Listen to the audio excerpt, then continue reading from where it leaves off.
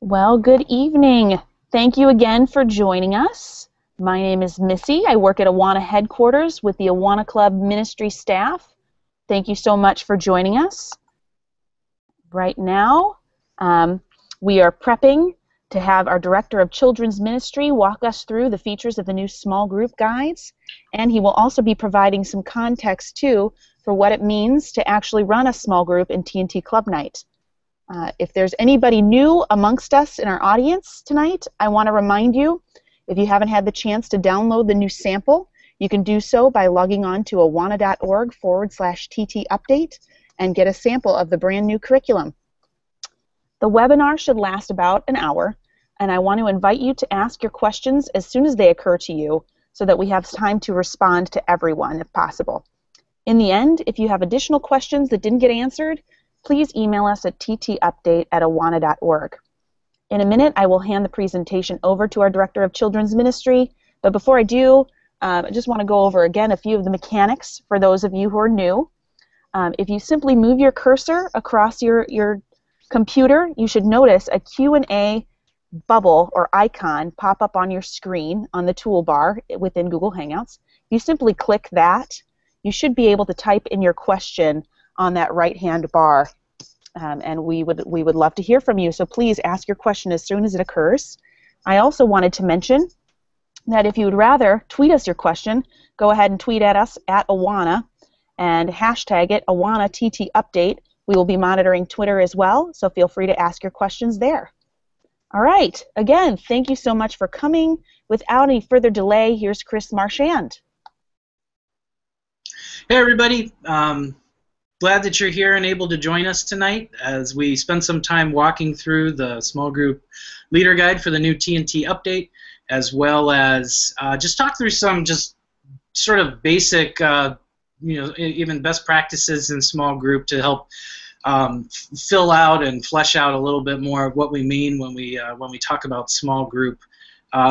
Just again, welcome everybody here tonight. Happy spring. For those of you who you're connected with Awana, you've used our products and programs before, welcome back. For those of you who are new, you may not know anything about TNT, but you're looking for a small group curriculum to use in your church. Hope that the next couple of minutes that we're together can be very helpful for you as you make that decision.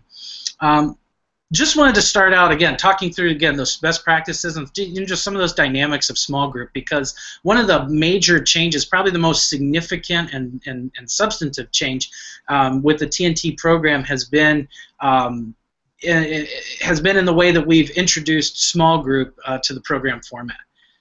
Before, those of you who are familiar with Awana, you'll notice that in the past we've had something called handbook time. And handbook time was exactly that. It was a bunch of usually it's a bunch of kids and with some leaders around the table, and the point is either the kids spend time memorizing their verses, or for some of the kids they spend time working through their handbooks. But it's just dedicated time in the night for them to do those two particular things. And with this new TNT update, there's a bit of a change that we really wanted to see. With the update, in that we really want to leverage more of what I would call a small group environment. But what is a small group environment? No matter where you are on the local church spectrum, even the word small group can mean a lot of things to a lot of different church ministry contexts. So I just want to frame in here and kind of give some good context and some boundary lines of necessarily what we're talking about when we mean in terms of small group. And really to kick this off, I don't know if any of you have read any of the books written and authored by Dietrich Bonhoeffer. I think he's just an incredible mind. Was an incredible mind. But he has and I'm going to paraphrase something that he says that comes out of the book that he wrote, Life Together, which is a great book about living and working out your faith in community. But just a paraphrase there, which he offers kind of as a warning in his book, and my paraphrase is that we need to be alone, you and I need to be alone so we can be together, and we need to be together so that I can be alone, and that you can be alone as well. So part of it is just this dynamic of a trade-off necessarily, that the reason why we come together as a community is because we need to have opportunity to rub shoulders with one another, again, that iron sharpening iron, and work out these things that we're either wrestling with on our own, and bring those into a community, and really do the work of spending time together, having dialogue, good discussion, good conversation. And then also just to be able to do life together. And the reason why we need to do that together is because at some point I'm not going to have the benefit of the group and the community around me at some point. For some of our kids, they're going to be either at school, where they may not be surrounded with peers who come from a believing background, and even for you yourself, you may find that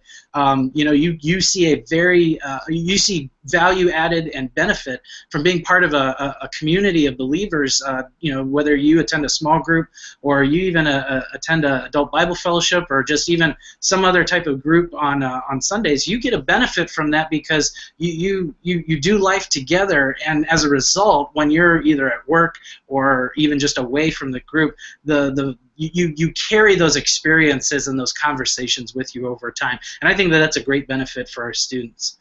So that gives a little bit of a framework and a jumping off point, because that whole alone to be together and to be together so that we can be alone is a big dynamic worked into the T&T update, in the sense that we have a handbook, which the section, so even section 1.1 in the kids handbook, if you've downloaded our sample, all that's included in that lesson is really the work that's to be done alone. I need to do that as a kid prior to coming to group. Well, what happens when I come to group? Because that's not the alone anymore. Now we're together as a group. Now my peers are here, my leader is here, and what's going to happen as a result of that?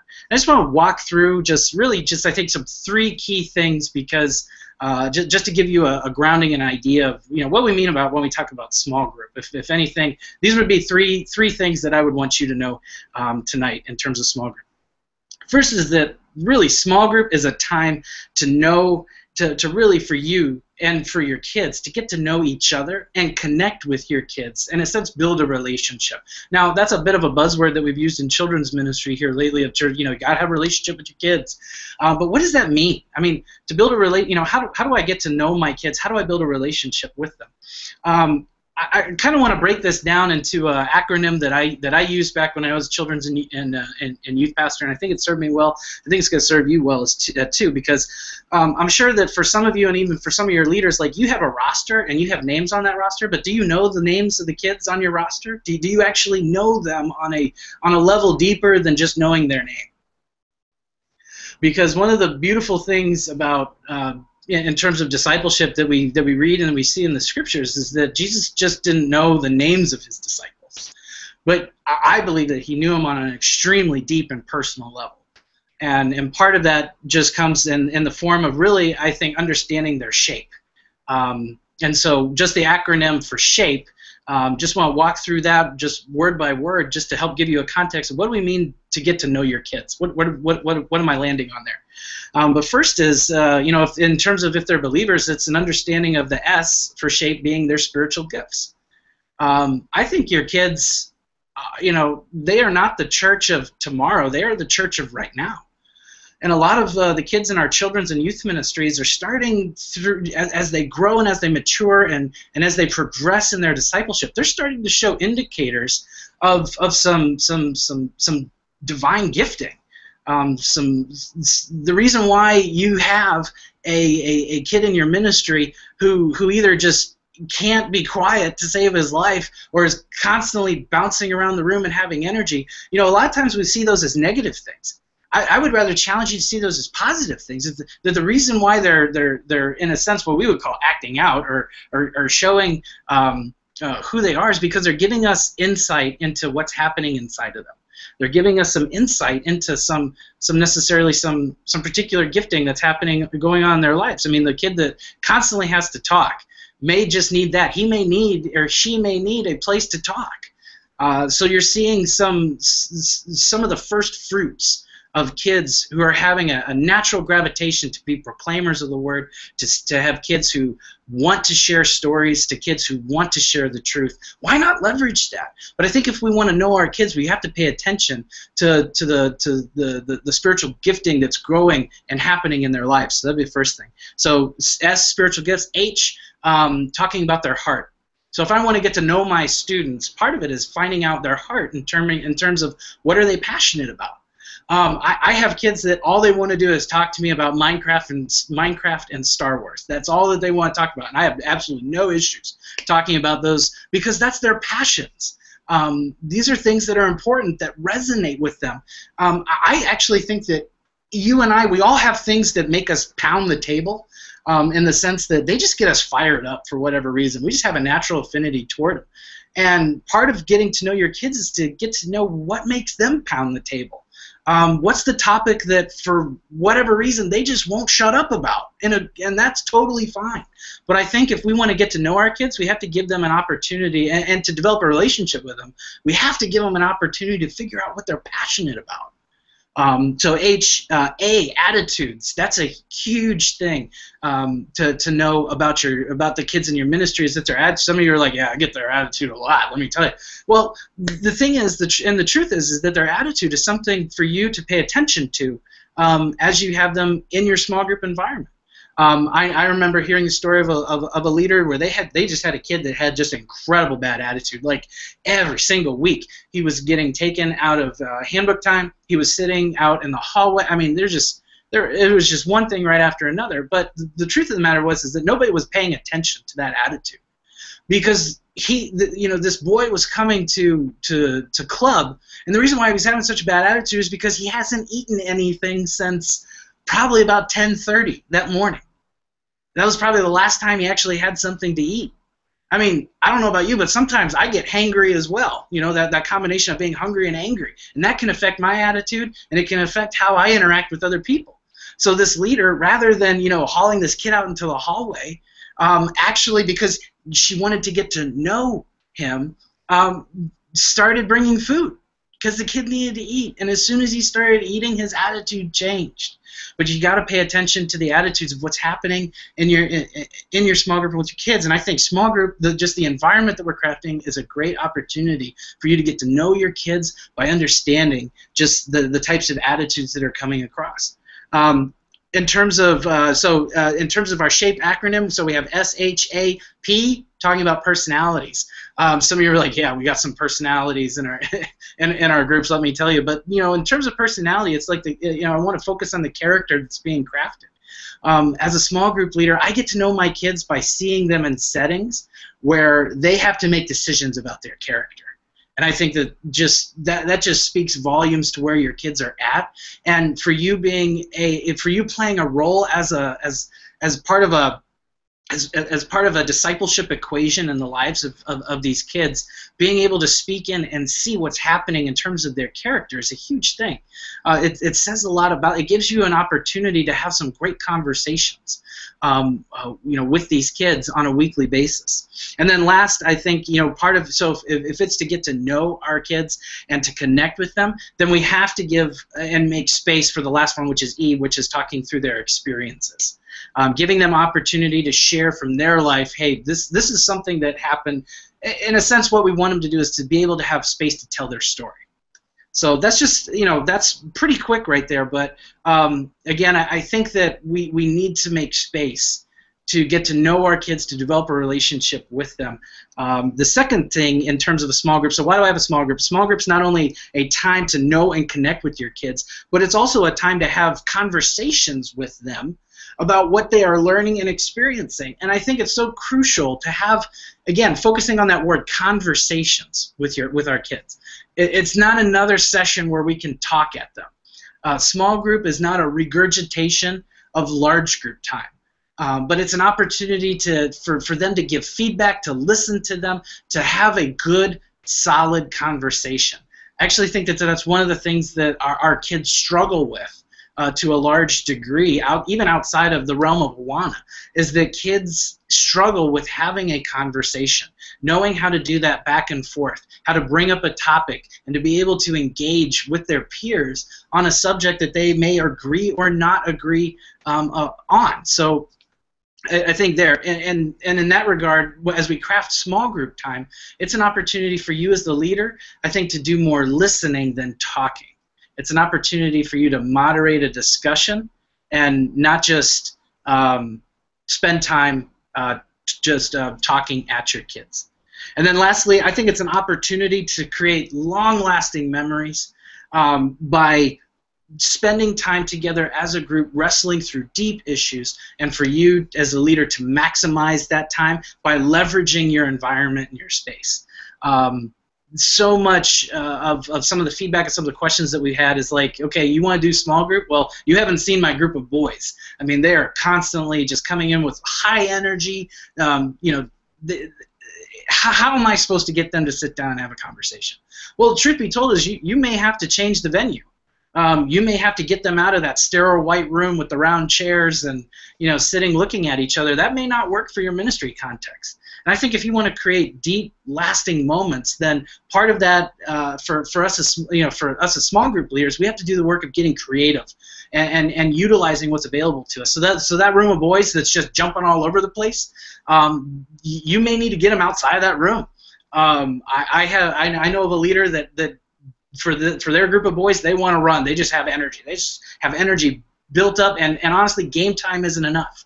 That they do a little bit more, and so he has them run wind sprints, and they love it. They love to run, just so that they can get that energy out, so that way when they come and after they do wind sprints, or maybe they play a quick pickup game of basketball or horse or just something to do, be active, and then they just crash right there in the gym, and as the boys are all just sitting and seated, then they have a small group discussion.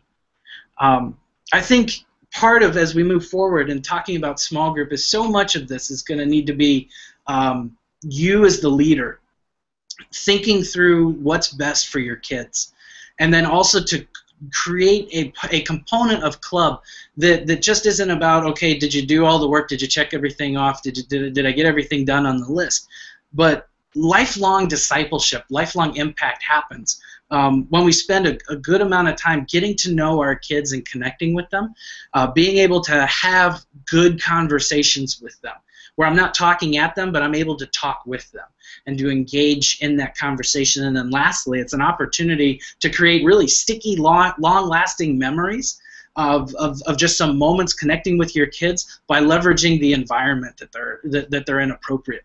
So those are just a couple of quick tips right there, just to kind of help frame in what we mean when we talk about small group and in that environment. We're anticipating having some training available at a later date. I don't have any details for you on that, but I know it's been a big topic out there, and some of you have been asking for more information on just how do I transition from handbook time to more of a small group time. I want to shift gears here because now I want to just dive right into sort of our walkthrough on the small group leaders and fast track guide, because I've got some things to show you here. So again, small group leader and fast track guide. This is a component for small group leaders to use in connection to the TNT program. The beauty about this is that as a leader, you don't have to use multiple, like, we got this question a lot of time, like, well, okay, I have a leader's guide, but also does that mean I need to go out and buy a student handbook or kid's handbook as well? You don't need to do that. As we walk through, you'll see some similarities, especially if you spend some time with our curriculum sample. But let's go through and talk about this right here. So this is the first spread. So I open up lesson 1. This is the lesson 1, God is Creator. You're going to see some similarities, but just want to walk through this component by component, just give you a good overview of what you're looking at and what all the components do. The first thing that you'll see is a prep list. This is a list of different things that you need to complete in order to be prepared as a small group leader. In this case, the prep list is read the lesson summary and the Start Here. Complete the Start Here activity.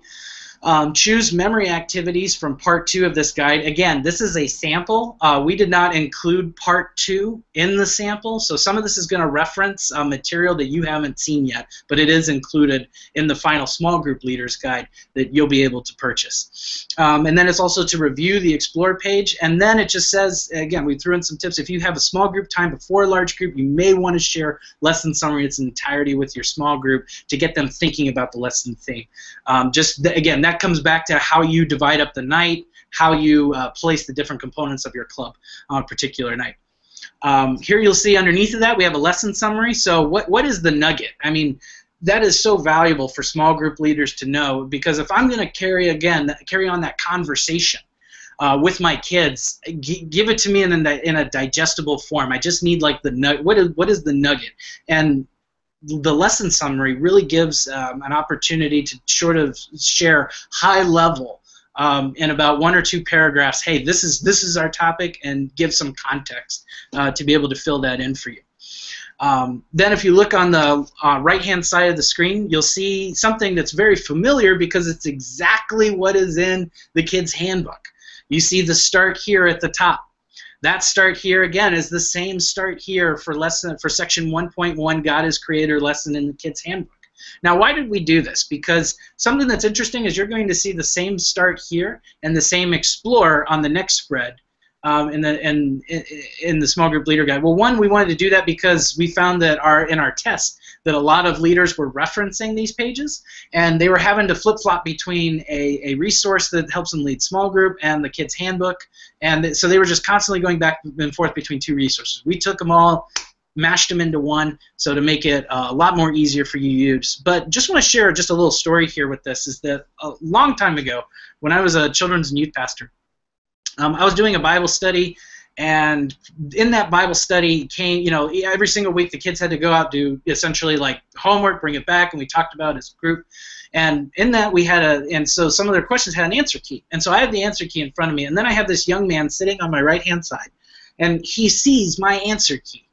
And then I notice him just sort of push back away from the table, and I'm like, what's this about? And he goes, I'm not doing it anymore. And I said, well, what do you mean you're not doing it anymore? He goes, yeah, if you don't do it, I'm not doing it. And let me tell you, I never have forgotten that moment. It was something that was it was one of those formative moments for me as just a leader of children and youth, to go, you know what, if I'm going to be a disciple maker of kids and youth, I need to make sure that I am also doing the things that I am asking them to do. And so part of what we included in this curriculum is that about the fact that we want you as the leaders to do the Start Here activity as well. And in this one it says, draw or write about something that you've made, or think about materials that you would need to make, that you needed to make your own creation, and what did you and then why did you make your creation? And we gave you space here at the bottom to begin to flesh that out. Because I think kids need to see that, hey, you know what, you're in this too. That this relationship that we're diving into and creating is not just a one-way street, but it's a partnership, and the kids need to see that we believe it too, that we want to do the work along with them, because in the end they're that much more motivated to want to do it and to want to be a part of it. So again, moving on to the next spread, you will see that this is exactly the same material that you're going to find in the kids' handbook, because we want you to do the Explore section. We want you to do the Bible study.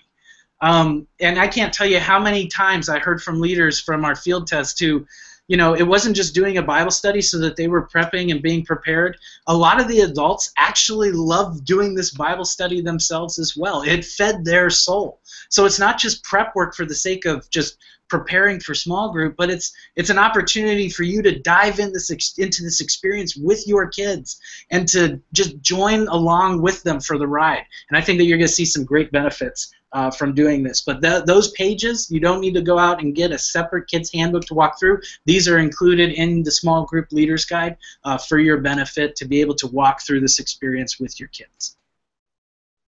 All right. Moving right along. Now, you'll see here on this spread, at the top we have small group time. Just to flesh out some thoughts there. Again, here it says, welcome the kids to your small group time. Begin with an opening prayer. We wanted to build in here some suggestions to some structure. And before we move any further, just want to say that a lot of you are going to have questions about, well, how do I structure my small group time? Because truth be told, some of you are probably going to have on average around 20-25 minutes to do small group time. And to be honest, that's a really short amount of time. Even if you really know your kids, that's a short amount of time. It's an opportunity for you to build relationships, absolutely, but you're going to need a game plan going into this. Otherwise, your kids are going to spend 15 minutes talking about whatever, and then you have 5 minutes to ask maybe one or two questions, and before you know it, you can't even get to prayer time.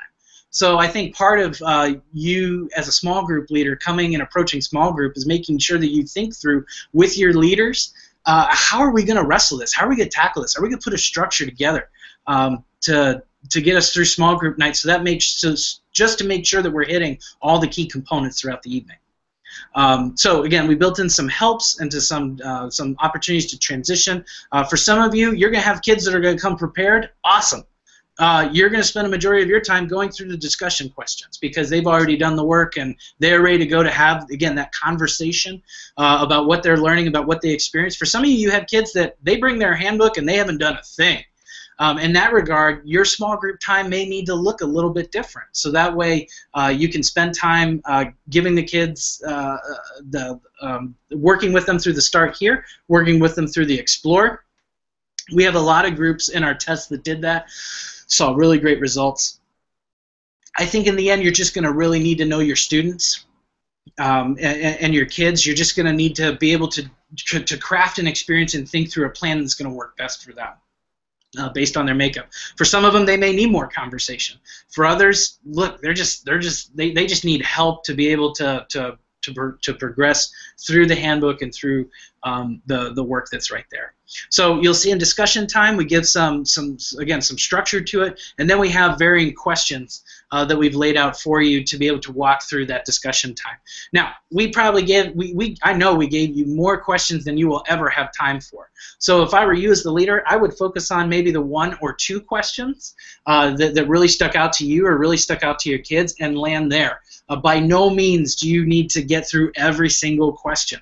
In fact, if you're probably getting through every single question, you're probably rushing the conversation too much. I would slow down, pick 1 or 2 questions there, and use that as the bulk of your discussion time.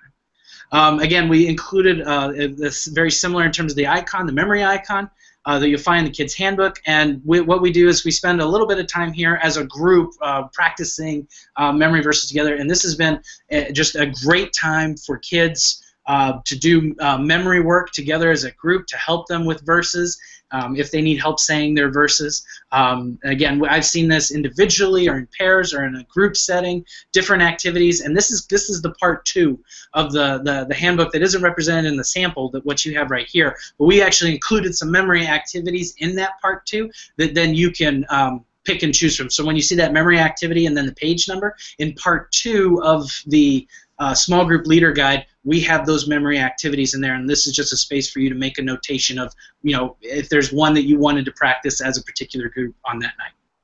Then you'll see that we have the memory verse for that evening, and then we also wanted to give you the list of the definitions as well. So really, you're seeing content-wise, this is almost, you're finding similar, exactly duplicated content from what's in the kids' handbook. What you're not really seeing are the story elements that we built in, just through the various comic strips and things like that, because we want to make sure we gave you the space for the tools that you need. And then you'll see on the right-hand side here we have prayer time. Just as a leader, we wanted to give you space for every single week coming and jotting down those prayer requests for your kids as the night unfolds. Now, we call it the Small Group Leader Guide and Fast Track Guide, Small Group Leader and Fast Track Guide. Now, what does that mean? Well, if you use the Fast Track element in terms of the program of your club, part of what we wanted to include is, again, here, just showing you this is the answer key. So for section 1.1 from the Kids Handbook, pages 10 through 11, God is Creator, those questions from the Explore section, we wanted to include those answers for you, just so as you have your Fast Track Guide open and a kid's bringing their handbook, you can go through and check for completion and accuracy. And then you'll also see that we also included as part of that, because we have questions for the silver sections in terms of the extra credit, that we wanted to include those answers as well. So that's the part of the guide. If some of that was either unclear or confusing, these are the elements that are going to appear in the Small Group Leader Guide for this particular resource. So that's a little high level on just this particular resource, and I'm going to turn it over right now. If we have any questions, we can go ahead and talk about those. So, Missy, do you have any questions? Yes. Well, actually, at first I need to apologize to the people that are out there viewing tonight. Thank you so much for joining us. I realize that technology has failed us. My team has sent me an update as Chris was speaking that it might be hard for you to use the chat feature this evening. For some reason, it's disabled. So again, I wanted to encourage you guys to go ahead and tweet at us at awana.org or and use the hashtag AwanaTTUpdate. If Twitter is something that's unknown to you or you're uncomfortable using it, go ahead and email us. Awana, ttupdate at awana.org. I'll be checking that email account and making sure that we get any answer or any questions that may need to be answered tonight. And please type those out as soon as possible. You are also feel free to use that Google Hangout invite page and comment directly on that page. I've got a team monitoring that as well. So again, I apologize for the technical difficulties for some of you that are itching to ask a question and that there's no entry point. Hopefully those 3 open doors help you actually get your message out to us. And again, thank you so much for joining us this evening. Fortunately, Chris, we've gotten a lot of emails coming through ever since we started doing these emails with specific questions about the different pieces of not only the night structure with the new TNT, but each one of those new products and materials as well.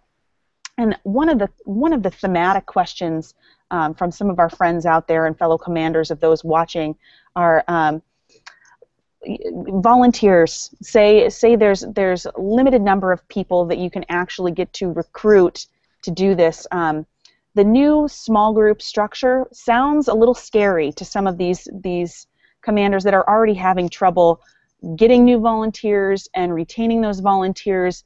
Do you have any kind of advice that you could lend to our audience out there as far as how they can manage that if they're afraid that the new small group structure might not work for the number of people that they've got stepping forward to serve in club? Yeah, sure, Missy. And again, that's a great question. Just because we know that a lot of churches and a lot of ministries are just coming in, approaching, just bringing the uniqueness of their context into really this decision that they have to make. The beauty about what we've created in terms of the kids' handbook is that it still largely has everything that you loved about the old handbook. There are still sections to be completed. There are verses to memorize. There's absolutely no reason, if you didn't want to adopt this new structure, that you couldn't use the new handbook with your with the old structure of how you do club. And I know that has a lot of a lot of variables, but a lot of those come from your unique ministry context and how you've set up. But the meat, the bread and butter of it is still there. So that is a possibility of what you could do. And then just to speak a little bit to that as well, that, I just want to share out some encouragement out there because, I've seen and spent time with leaders of micro churches that are super duper small, and then also spent time with leaders on the complete opposite end of the spectrum, mega church. And let me just share this, that the consistent thread throughout all of that is that both dynamics and everybody in between has issues with getting, recruiting, and maintaining leaders. Everybody struggles with it. The stories are the same. It doesn't matter what size church you are, how much funding that you have. At the end of the day, it's still a challenge to get people to sign up to be a part of this ministry. And I just want to encourage you, don't stop. Don't give up. Recruiting is an incredible challenge as a ministry leader. In a lot of ways, it's something that gives us the most angst as we approach the start of a club year to make sure that we have all the spots filled. But just to go a little pastoral on us tonight, I was just reminded of the feeding of the 5,000 on the way into the office today, and just reminded of the loaves and fishes moment. The beauty of that story is that when the lunch is brought to Jesus, Jesus doesn't go, "Really, guys, this is it? This is what you brought? You disciples, you're just so disappointing." He doesn't say that. He doesn't say that. He takes this little boy's lunch and does something miraculous through it and feeds all these people. And I just want to encourage you that, you know what, you may be sitting there right now going, I just don't have the leaders, or just trying to figure out how to make this work. In the end, all we can really do is is to just faithfully steward the things that God has placed in front of us. That really, to do ministry well, we can do the shoulda, coulda, wouldas and if I onlys forever, but in the end, you just got to steward it best with what God has given you. And for whatever reason, he's appointed this portion of volunteers and leaders to your ministry for this time. And it's up to us to just use those resources and to deploy those people to reach more kids for the cause of Christ. So I just want to encourage you. This is an issue that everybody struggles with, but I just, do not get discouraged in this. This is hard. It's just something that everybody struggles with. Oh man, that's such an awesome reminder, Chris. Thanks for leading us there. It's true. I guess our role is just to show up, and the Lord will multiply, and that's such a wonderful reminder of that truth. I've got emails coming in, so thank you guys so much for finding a workaround with us. I appreciate that. Continue to send them on in. What I'm going to do is provide that email address right here in the bottom corner while I'm speaking, so it's there and available, ttupdate@awana.org. Go ahead and send them in. But one of the questions I've received is how much time should leaders set aside to complete the small group content each week? Is it something that will take an hour's worth of time? Is this adding like a lot of additional time on top of their preparation that they already do for club in order to complete the content that the kids are doing? What can you recommend, and how quickly or not quickly can this be done? Yeah, in terms of overall prep work, you're looking at, in my opinion, 15. I would say 20 to 25 minutes of prep a week to prepare. And part of what, and I would say that's even on the extreme end of on the spectrum, because we gave you the Start Here activity. That activity alone probably isn't going to take you very long. And then on top of that, the Explore This section, it's just 3 passages of Scripture with some questions. And now, I will say this. We did give you the answers in the back of the book. Don't cheat and go to the back of the book and then just fill in the answers. You guys need to make sure that you're doing the work yourself. Like, don't just go back into to where, again, into the Fast Track Guide and then just copy the answers over. That's not good prep work. That's not going to help you in terms of leading your kids either through the Explore section or just helping to give a broader context to have a better discussion. But make sure that you're doing that work as well yourself. So again, 3 scripture passages to look up, some questions to answer. That may take you, some 10, 15 minutes, and then maybe another 5 minutes to review the discussion questions. Like I said, do not know every single one of them by heart, but to focus on maybe those 1 or 2 questions that you want to spend time with in your discussion. So I think comfortably a leader, spending, that and, I don't know if you build this into your prep. I would too. I pray for your kids throughout the week. You don't just pray for your kids at club night, but spend some time wrapping up your prep, spending 5 minutes, taking every single one of your kids by name to the Lord and praying for them no matter what they're going through that week or where they're at. So again, 20, 25 minutes, you're solid. I think that's plenty of time to be able to prep and to feel good about leading a small group time. That's awesome, and I think that makes it feel much less intimidating for a lot of leaders out there that are kind of wondering, how are they going to fit this into their already busy schedules? So thank you so much for that. I've got a question that came in through our emails from Joseph Burt, and he's asked if handbook time is to be transferred to small group time. Is the idea that if many kids have not worked alone, that this time is to disciple them or revert back to the handbook model that we've already been following? So I think what he's asking is, what do you do with those kids that haven't been able to work ahead, and then you've got a small group that's also divided by those kids that have already done their prep work? How do you manage that? Yeah, I think in that environment, like I said, if you have like a split type of a group, where you have some, if I understand the question, if you have some kids who are coming and they are your, maybe you have like 1 or 2 kids that are prepared, and then you have like 3 or 4 that aren't, how do you get everybody on the same page? I think a couple factors here are, one, what type of small group dynamic do you want to leverage during your small group time? Because for some of you, what might work really well is to go through the kids' handbook together as a group, to do essentially a small group Bible study, to, again, work through the start here. And if you have those kids that are already done and they're completed and they know it, again, this is going back to knowing your kids. Have them, lead the discussion in the explore section. They did the work. I mean, don't just let them sit there and twiddle their thumbs with nothing to do. I mean, you could do some peer-to-peer work. If they feel confident working with somebody. See, that's the benefit and the beauty to having, some of these kids that come and they are prepared. Leverage that preparedness. Just don't let them sit. Plug them in and get them involved. Have them, lead a buddy through through the explore section, what they did. So I think that's one way that you could approach it. On the other hand, you could have some time split up. You could split your time, do a little bit of getting everybody on the same page with the explore section, and then spending some time actually talking about it in a group, or maybe you just pick one question instead of maybe one or two questions, just to kind of get everybody on the same page and have a good discussion with it as you're wrapping up your Bible study. That is going to be a reality where you're going to have a lot of kids coming just from a lot of different perspectives. How you leverage and maximize your group, I think in the end it needs to meet the needs of the kids in your group. So if you have a good majority of kids that aren't coming prepared, you may need to do more of a small group Bible study than necessarily a small group discussion.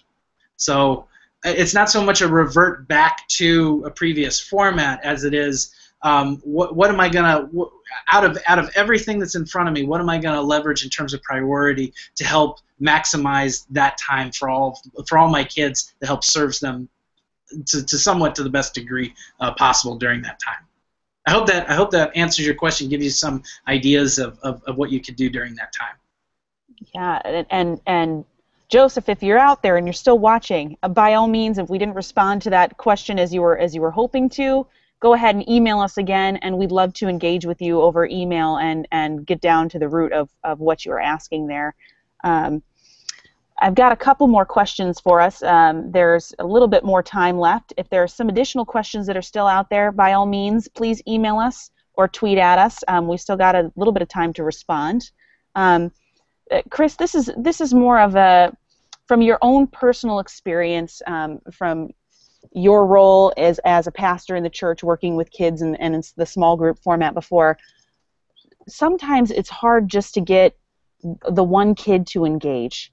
How do you get to know that kid that either may be a little bit more introverted or may not be interested in participating? How do you get that one kid that's kind of the satellite off of your group to become engaged? Do you have suggestions for that kind of child? Yeah, that's a really great question, because my first thought is, okay, why are they not engaging? If they're an introverted kid, a lot of time, because I'm an extroverted introvert, I fluctuate on both ends of the spectrum because essentially I want to be invited to the party, but I don't want to go. In the end, I think as it relates to kids, part of their struggle with small group largely is that in the dynamics that we've created in local church ministry, kids are coming with no frame of reference into this group. So if you have a church ministry that deploys a small group strategy on Sunday morning, I mean, your kids are coming in blind. I mean, I'm sure the majority of them don't know the topic or, haven't actually spent time doing the work. What I love about our update in our program is that if for those introverted kids, I just gave you know exactly what we're going to talk about from a thematic standpoint before you even walk through the door of club. You've actually had time to sit with it. I mean, that's the beauty of drawing in some of our introverted kids to get them to engage in a small group environment, is just giving them the heads up of, hey, this is what we're going to talk about. And to give them a little bit of time on the front end to wrestle through and prepare through that, I think you're going to see some benefits from, and to see some of those introverted kids starting to open up as you progress through, simply because you've given them the necessary context in order to have a conversation, because they've spent a long enough time thinking through it on their own that they actually have something to come and say. For some of your even more squirrely kids, I am a fan of giving jobs and and helping kids and helping and essentially inviting the kids in my group to help me fulfill my job as a club leader. So you have some kids that are just highly organized, give them the clipboard and let them take attendance. Give them jobs to do. For those of your kids who just constantly want to talk and you're having a hard time keeping them maybe engaged in what they're doing, have them actually lead prayer time and put them in charge of making sure all the requests get jotted down. Don't be afraid to give your kids some roles and some responsibilities to help them see, because oftentimes the kids that are squirrely or distracted or just aren't engaged, they need a role. They need somebody to come and say, you have great talent and great potential here. I'm going to give you this job and assign this job to you, just to be able to help them find just meaning, help them just feel secure that they have something to contribute to the group. Bravo, that's awesome. One last final question, and we're getting close to time here, and I know part of this was addressed last week as we talked through the student handbook, but something that's kind of thematic and a question that we received through the emails this evening is, what do you do for the kid that blazes through their handbook in 2 months' time, and how do you keep them from twiddling their thumbs for the rest of the year in small group time? Like, what do you do for that kid? Yeah, for them, again, this is going off of a similar thread to what I just said and mentioned, is that if you have a kid that's totally blown through the handbook, remember, thematically we're going week by week. And the truth is that if you've had a kid blow through the handbook, by no means have they necessarily mastered every conversational element of the program. So while they may have a lot that they have built up in terms of the work and in terms of the completion, but if anything, that to me shows, okay, this kid is now ready to have even more of a conversation about it. I remember actually a hilarious story where I had a kid when I was a children's youth pastor who, again, this was a new church I was coming into, and I just had this kid. He was in Christian school. He was in midweek clubs. This kid was so plugged into the local church, it wasn't even funny. And I just remember him looking at me, going like toe to toe, straight up, looking me in the eye and going, "You have nothing to teach me. I know it all." And just like I was just blown away by his audacity. But second, just love that sort of that challenge. And I think that we do have some kids that are coming to our club nights that have sort of a similar mentality. And in that, my response to him was, essentially, well, we'll see. Because I don't believe that you know everything. I don't believe that you have studied beyond the point, like that you have somehow arrived and that you know it all frontwards and backwards. And if anything, that's the beauty of the small group dynamic, is because we're going to have conversations and show our kids things that they may not notice, that they may not see, to provide a different perspective. And for that kid that's coming and has so much knowledge built up in them, you know what? I do think that some of our kids grow up in a system where their knowledge is never tested. I am a fan of, or at least I define mastery of a subject as the ability to teach it back. And for some of our kids to say, you've really mastered something when you can start teaching it back to another person. So essentially, small group becomes the time of, okay, well, bring it. If you know it, if you've memorized the verses and done the work and done the study, bring it. Bring it during that time. Engage in a good discussion. Ask your kids whether or not they agree with you or each other. I think a lot of times we just sort of, in our small group environments, we do this sort of, kind of like, oh, well, that's good, or not, and silent approval of things, rather than creating an environment where kids can receive good and negative feedback about what they believe, to be challenged, to be stretched. I think that's how you grow. That's how you grow and start the growth process for lifelong disciples. So, again, if you have that kid that's coming, he did it all in 2 months, by no means is he going to sit in small group, or would I ever allow him to sit in small group and just waste away his time. You memorize the entire handbook, that's awesome. contribute back to the group, help challenge, help bring a great discussion.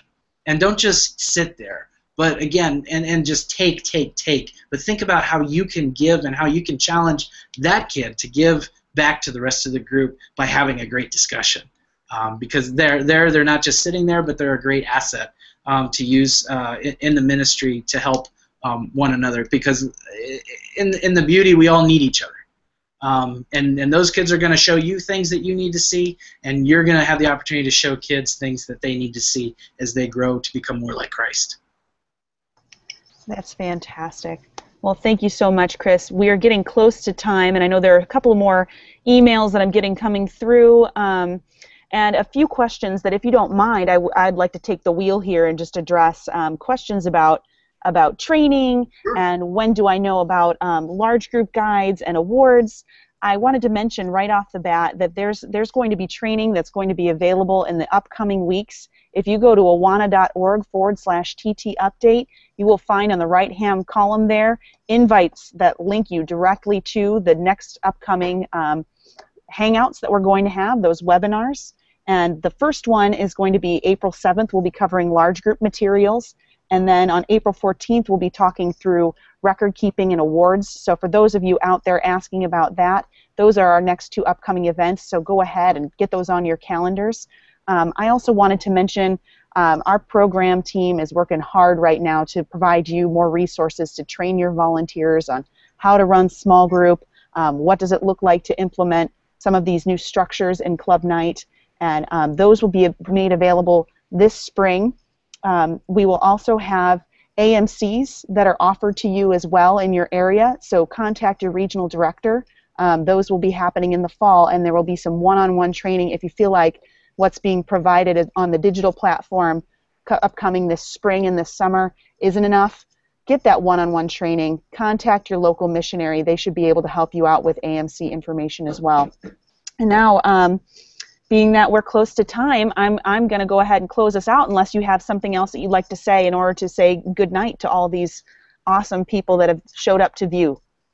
Yeah, just again, thank you for what you do. I mean, we close it out with this by meaning in all sincerity that you guys are doing incredible work.